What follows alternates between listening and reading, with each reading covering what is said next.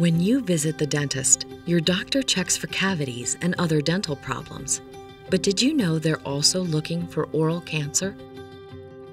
Oral cancer appears as a growth or sore that doesn't go away. It includes cancers of the lips, tongue, cheek, floor of the mouth, hard and soft palate, sinuses, and throat. And if it's not treated early, it can be life-threatening. Men face twice the risk of developing oral cancer as women, and men who are over age 50 face the greatest risk. In fact, it's the 6th most common cancer among men.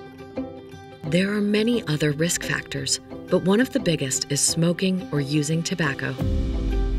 About 90% of people with oral cancer use a tobacco product.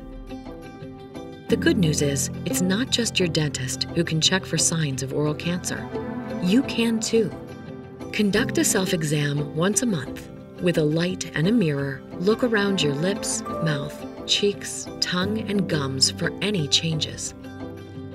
And if you notice any symptoms like swelling, bumps, and rough spots in or around the mouth, velvety white or red patches in the mouth, unexplained bleeding in the mouth, unexplained numbness or tenderness in the face, neck, or mouth, sores on the face, neck, or mouth that don't heal within 2 weeks, difficulty chewing or swallowing, hoarseness or a chronic sore throat, a painless mass on the neck.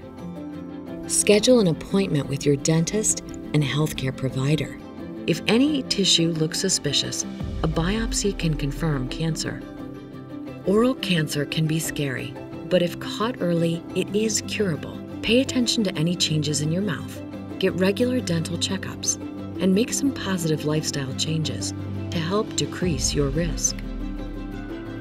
Remember, early detection is key.